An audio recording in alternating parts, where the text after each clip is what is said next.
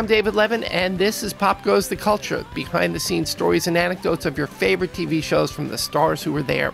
Today, the final part of my interview with Rue McClanahan. She'll tell us how they made the transition from Golden Girls to Golden Palace, how she liked living in New Jersey. She'll compare New York to Los Angeles, and how she got her name. Now, the hotel's very interesting. Could you sort of walk me through the process of how the Golden Girls became Golden Palace? Sure. B kind of got tired of doing Golden Girls along about the third year, fourth year, fifth year. 6 years she'd had it. She wasn't going to renew for the seventh. When you sign a contract like a sitcom contract out there, you sign for 6 years. Then they pick you up for a seventh. Well, she wasn't going to do it, but she did it. They coerced her in some way, and but seven was it. So they marry her off to Blanche's uncle, and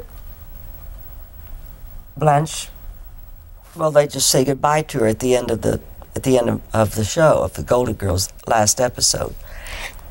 But Paul and Tony came to us and said they had a meeting in their office with the three of us, Estelle and Betty and me, and said, we're thinking of starting a spin-off called The Golden Palace, where Blanche sells her house, and I'm going to have to get a drink. Water, please? Yeah.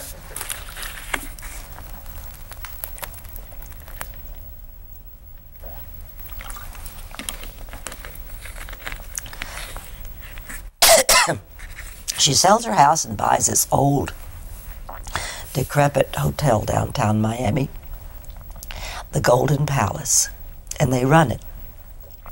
And we'd like to do it with the three of you and a couple of men.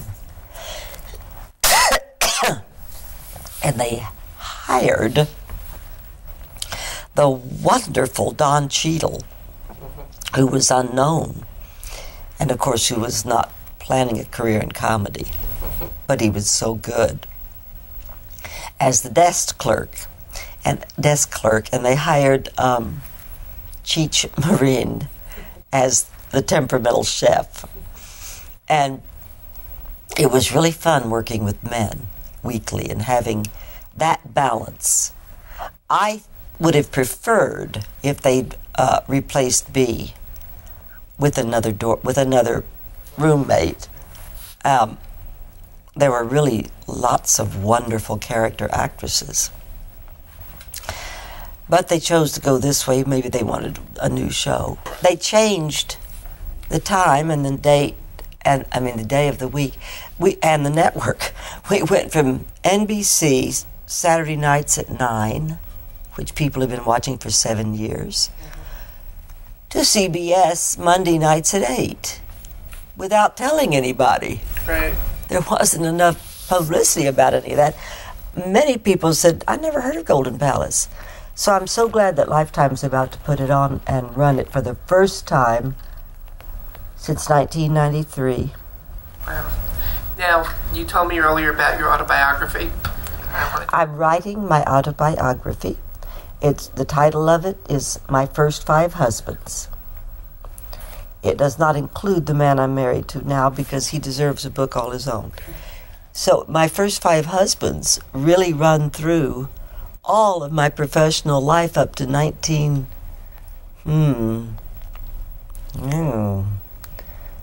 Well, I also say my first 5 husbands and the ones who got away. So in counting the ones who got away, it runs up through the mid-90s. Yeah, so, it's Hollywood, and it's New York, and then it's Hollywood again. It's all my working in New York, it's all my working in Hollywood, and all the men.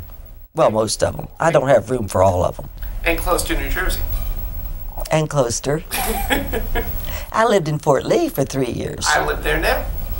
What? I live there now. Oh, I lived on the corner of Edwin and something, just blocks from the bridge. That's not far from me.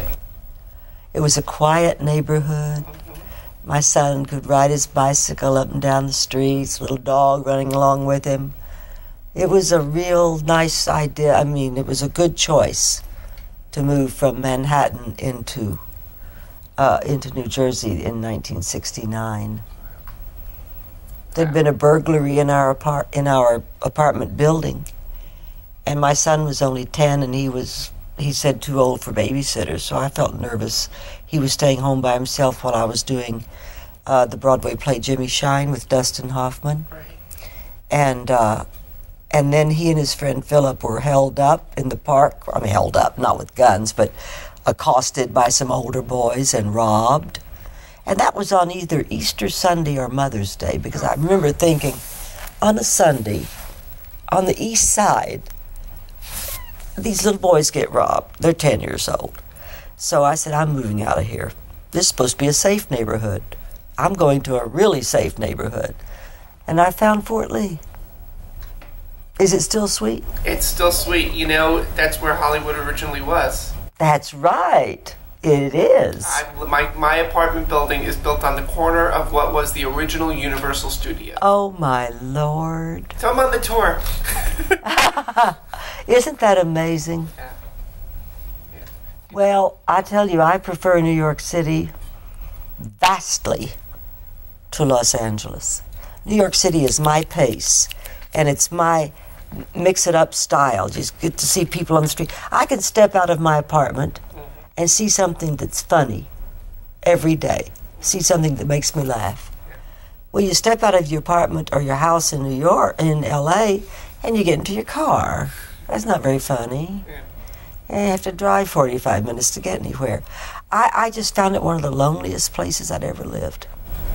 Yeah, it's a little more exciting over here. Exciting. This is the center of the universe, my dear. We are ancient Rome for our time. This is the center. We are a international city. We're the international city in the States. I heard that the other day. I like it, so I'm quoting it. You're preaching to the choir. Ruth, thank you so much. Paula mentioned one story that you said you wanted to tell of how you got your name. My Aunt Winona convinced my mother, when Mother was pregnant. Aunt Winona was my father's sister. Her name was Winona Sue. My father's name was William Edwin, and my mother's name was Dreda Ruinell, if you please. So she convinced Mother that she'd let her name her first child. She'd let someone else name her first child. Oh, how could she do that? So Mother said, okay, if I can name your first child. They said, all right, but she wasn't pregnant. So when I was born, I was a girl. I don't know what she picked. You know, I'll have to call Aunt Winona and ask her what was she going to name me if I was a boy. Maybe she was still going to name me Eddie Rue. I don't know. But it was spelled EDDI-RUE, Eddie Rue. And I was Eddie Rue until I was 21, and a boy in college said, if you're going off to your first job to act, you've got to change your name. And I said, I've been thinking about it for years, Jerry, but I can't find any other last name to go with Eddie Rue. He said, that's not the problem. It's the Eddie. He said, drop it and become Rue McClanahan. Well, I hadn't had such a thought. Now, my Aunt Winona had a girl a year and a half after Mother had me, and Mother got to name her.